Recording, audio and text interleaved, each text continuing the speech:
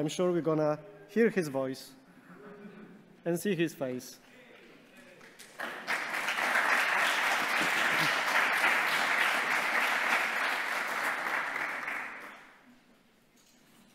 Yeah, hello. Take it away, Volker. Yesterday, Alex and Nico showed you how you can port to Framework 6. So you basically had slightly less than 24 hours to actually apply that. So time to look at how much progress we have made. Before we get to that, quickly how all of this started. 3 years ago, the last in-person academy, we set out to do the transition to Qt 6.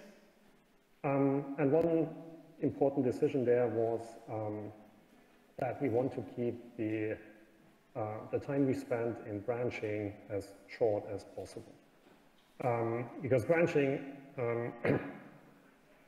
there's basically two options for this, right? Either we split our workforce in two, do 5 and 6 in parallel, which means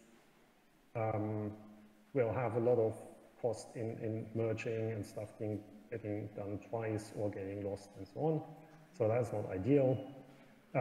Or we jump with everyone on the 6-based branch, and then that would probably take a month until in which we are not able to deliver many updates to our users. That's also not ideal. So instead, the idea was to do as much as possible in the Qt 5-based code bases, keep them in a releasable state, right? So not impact any of that, and then do the branching as late as possible and as short as possible. That also requires that larger changes that we can only do after branching should be prepared as well as possible, so that we don't find to do KF6, we design this like 6 weeks before we want to release. Another important part is the leave no module behind idea. So if we do larger changes in frameworks, significantly change or remove an API, for example, the idea is to adopt as many as possible of the consumers of that right away, so that we don't 2 years down the road realize that there is a use case we missed, or something isn't as easy and obvious to transition as we originally saw. I mean, that is the reason why we still now have KDE Libs for support users, right? And so we wanted to avoid that right from the start. So let's see where we are. And I was only half joking about the how recent changes are here. The slides have some very last-minute patches, but they're probably still outdated again. So at this point, all non-deprecated frameworks are building on Linux, FreeBSD, and Android, and more than 50% are building on Windows as well. And especially the last number has been going up steadily in the last couple of hours. And by building, I not only mean works on somebody's machine with some modifications. No, that is actual CI coverage. And that also means with working unit tests. The vast majority of unit tests produces the same results as with Qt 5 already.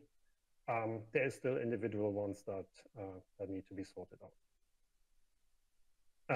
Beyond frameworks, we also have the platform integration bits of Plasma working, with the exception of the global debug menu stuff, which means you get proper styling, proper file dialogues, etc. Looking at applications, if we have a widget application and you manage to get that to build, it is very likely to just work. And not just the simple stuff. We have seen parts of Contact with Akonagi integration working. You can use Kate already to edit itself. All of that works fine. QML is a bit more complicated.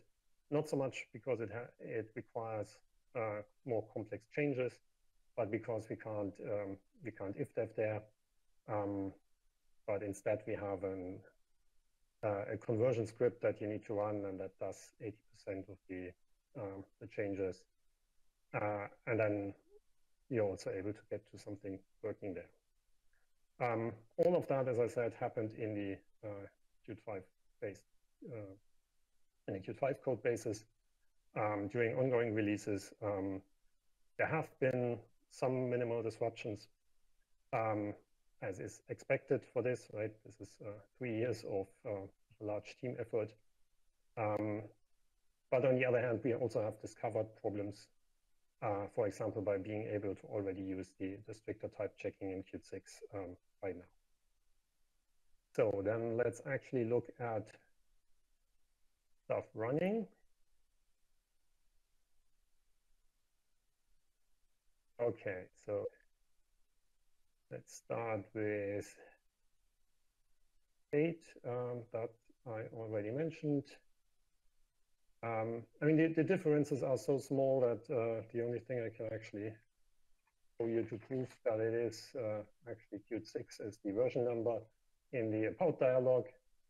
Otherwise, it looks exactly the same. So let me try something else. Also, pretty much same thing here. It just works. It looks exactly the same, but it is running on Qt 6. So let's try something QML based. So this is Kirigami Gallery.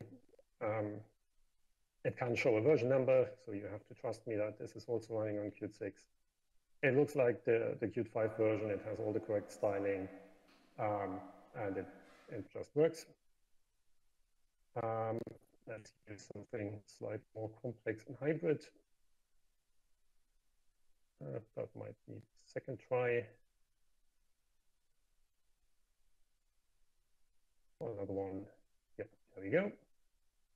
System settings, and again, this has a version number I can show you. There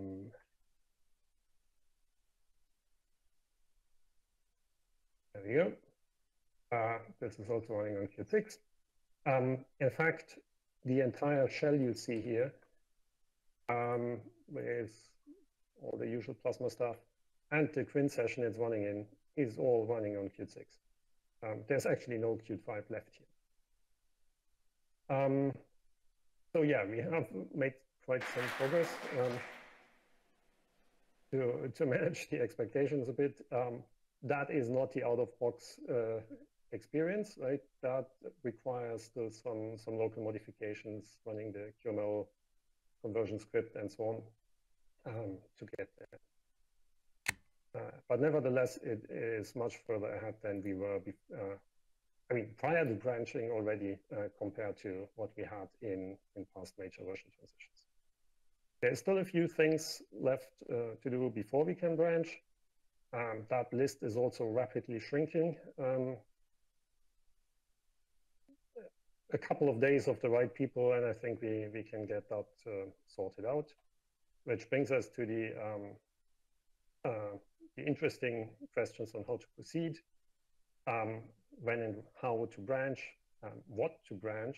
So what is the scope of the first 6-based release? Is that just frameworks, which is the easiest to achieve, but relatively useless, or frameworks and Plasma or parts of Plasma? So that needs to be discussed.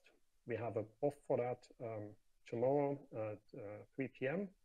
And that is not just for framework developers, that is explicitly for all the framework consumers, because this is about decisions that affect all of us, right?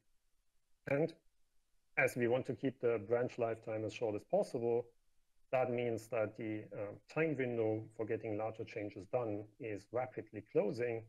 So if you still have stuff that you want to see done, that is probably also something worth discussing. So yeah, see you tomorrow at the POF, and let's sort all of this out.